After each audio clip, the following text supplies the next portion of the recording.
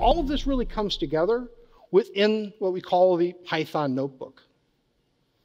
Now, hosted Python notebooks are something new.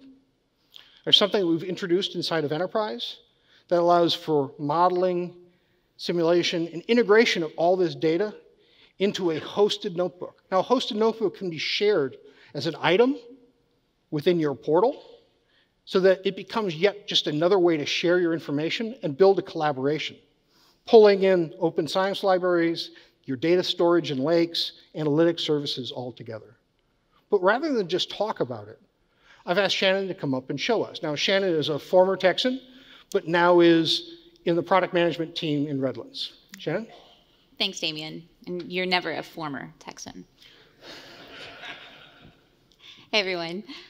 I'm Shannon Kliske, and ArcGIS Notebooks brings familiar data science tools directly within the Esri geospatial cloud, allowing you to use Jupyter to create hosted Python notebooks that are tightly integrated with your portal, and all powered by a new ArcGIS Notebook server that runs within ArcGIS Enterprise.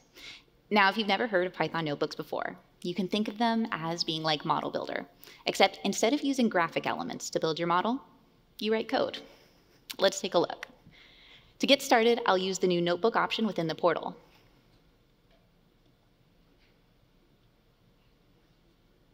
By default, this first cell will bring in the ArcGIS API for Python.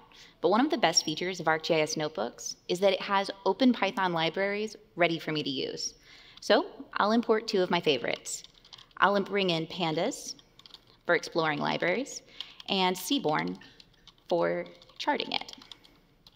And in addition to the open source integration, I can also import ArcPy so that I can solve even the most complex spatial problems. So imagine you're trying to solve a problem, such as understanding the patterns within your competitor's activity.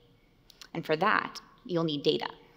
Now, using the notebook interface, I have access to all of the data within my organization. So I can search for layers that are relevant to my analysis, such as this layer for active permits.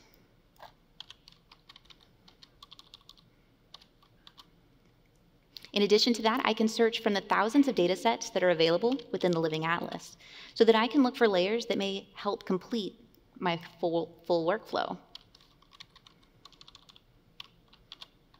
Now that I have this data in the notebook, let's draw it on a map to see if there's any patterns that immediately stand out.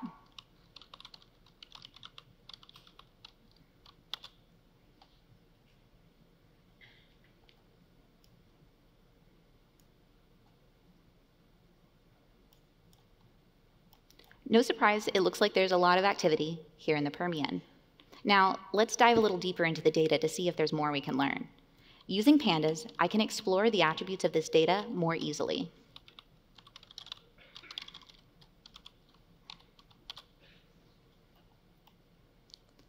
I see there's a field for permit type. We'll chart the data around this field to see how it's distributed.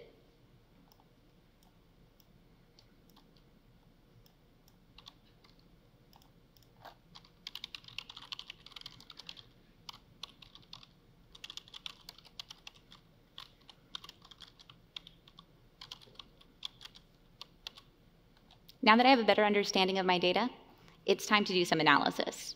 Not only does ArcGIS Notebooks give me access to tools from the Python API and ArcPy, but I also have access to any of the analysis tools that are available in my portal, such as the standard analysis tools, geoanalytics tools, and tools for raster analysis. Now, for this problem, I'll use the Find Point Clusters tool so that I can identify the real patterns from the noise.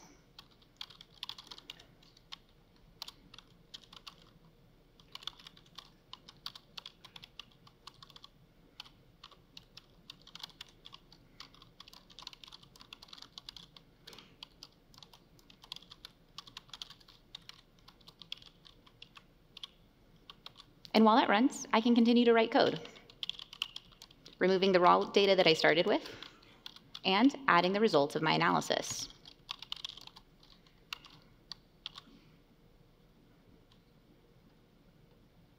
Give that just a second to complete. Now let's take a look at our map. We can see that the data in our map has changed, and now we can identify the statistically significant clusters of data within the Permian.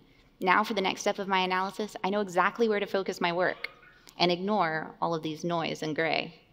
And now that I've finished my work, I'm going to go ahead and save my notebook and share it with others in my organization, so the folks in my team can check out what I've done and pick up where I've left off. Now, this example was pretty simple, but notebooks can be much more sophisticated. And to showcase the many ways that ArcGIS Notebooks can be used to solve problems, we've included a gallery of ready-to-use samples with data included so that you can learn something new or just jumpstart an analysis that you're working on.